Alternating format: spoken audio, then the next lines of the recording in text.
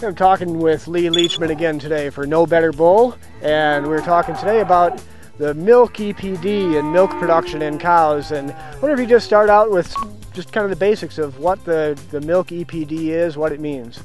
Well, unlike the dairy farms where they actually milk the cows to measure their milk EPD, in beef cattle, the milk EPD is based on the weight of the calves they wean.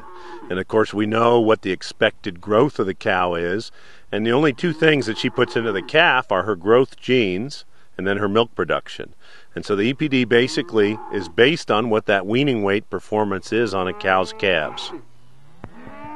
So I suppose there might be some assumption that more milk is better because you want a heavy calf. That's your pay weight there, but there probably are some trade-offs. Definitely. You know, obviously higher milk cows would be expected to wean heavier calves. For each pound of milk EPD goes up, you'd expect a pound heavier calf. Of course, the downside to that is those higher milking cows have higher nutritional requirements and higher intake. You know, they have to eat more to milk as much. And so the question becomes, where is the trade-off between milk and fertility? So I guess that depends then on the environment, among other goals for an individual ranch. Absolutely. You know, I mean, obviously, if you were feeding your cows corn all year round, you wouldn't have to worry about it. You could put as much milk in your cows as you wanted, but most of us are grass-based in our cow operations, and especially with feed prices as high as they are today, suddenly more and more ranchers are starting to say, can I cut back on supplemental feeding and still have my cow herd perform at that kind of optimal 90-some% pregnancy rates?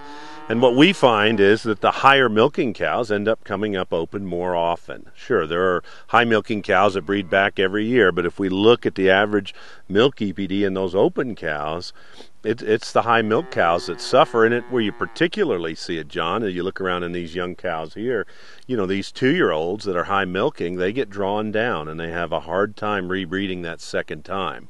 So what I caution people is try to figure out, looking at the EPDs on your bulls, the level of milk that's optimal for your herd. And if that's not something you know, I would visit with some local seed stock producers who are clued into that. Some of them will just be trying to produce maximum weaning weight, but those of us that are really paying attention know there's an optimal. We suggest for most of our kind of high western range ranch operations that, you know, give or take in the low 20s is where we want to be on milk. You get down in the teens and they won't raise the kind of real healthy, fleshy, thrifty calves that you'd like.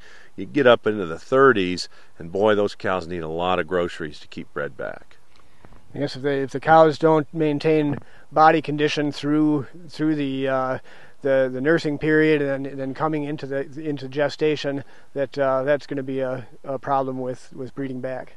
Well, and you bring up a good point, John. You know, people think, well, it's just that time period while that cow's milking that she needs the higher requirement. But the studies actually show that a high milking cow needs more nutrition all year round because she's got a bigger liver and internal organs that fuel that milk production system. And those internal organs drive her feed intake and feed requirements. So a higher milking cow actually has higher nutritional requirements even when she's not lactating.